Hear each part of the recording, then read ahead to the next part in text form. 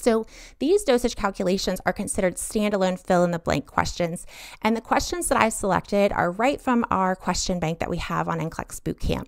So we will solve each one with dimensional analysis and ratio proportion just to break down the steps. So reading this question, the nurse is caring for a client taking acetaminophen 2,600 milligrams per day in 4 divided doses. The nurse reviews the medication.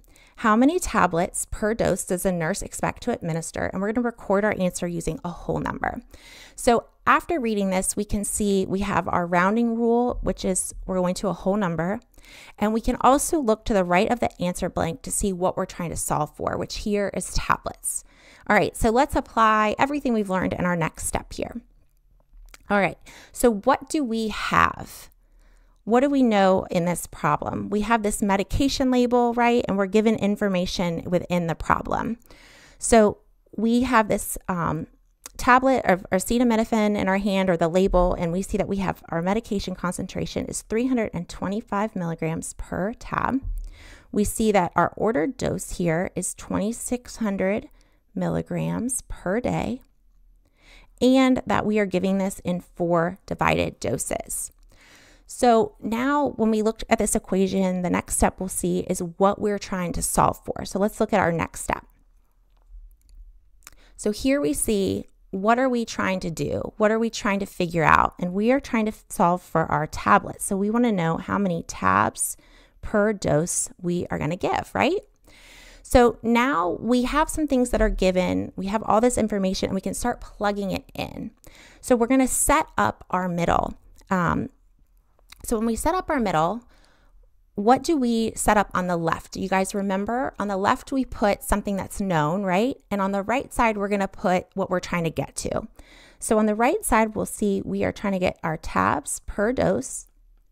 And on our left side, we can take any of our given information here, so like our 2,600 milligrams per day. And then we'll plug in the middle next. So let's get to our middle. All right. So I'm going to check these off because I have already plugged them in and don't want to re-plug them in. So next I can put my 4 doses per day. So where would I put day? Would I put day on the top here or day on the bottom? Remember that we need days to cancel out because we are not finding per day over here. We're going to put per day up top and 4 doses down below. And that's because we have day down here and that will cancel off. So here, if we were to solve, we would be left with milligrams per dose, which is not quite what we're looking for, right? We're trying to get to this tabs per dose. So I'm going to check that off that I've plugged it in and go to my last piece here, which is our 325 milligrams per tab. And I will plug that in.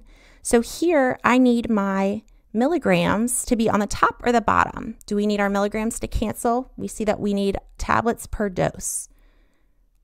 So I will put my 325 milligrams on the bottom and my tab on top. So by doing this, my milligrams cancel and you see that we're left with tabs per dose, which is exactly what we're trying to find here.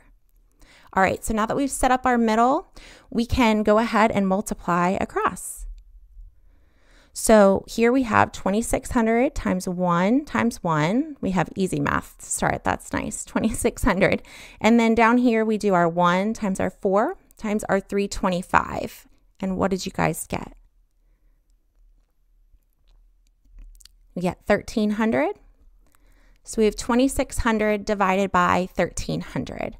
So now we can do our division step. So what do you get? 2,600 divided by 13. And we're going to be left with 2 tabs per dose, right? So the last step that we have to do is always verify, right? We have to make sure that our math made sense and that everything we're doing, we're giving the correct dose. So I like to think of it as you're not getting some crazy number like 2.3, right? Or you're not giving your client 15 tablets.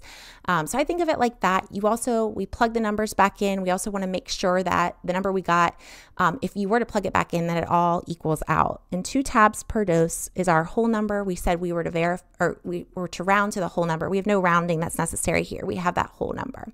So we are good with our 2, and we see that we're correct.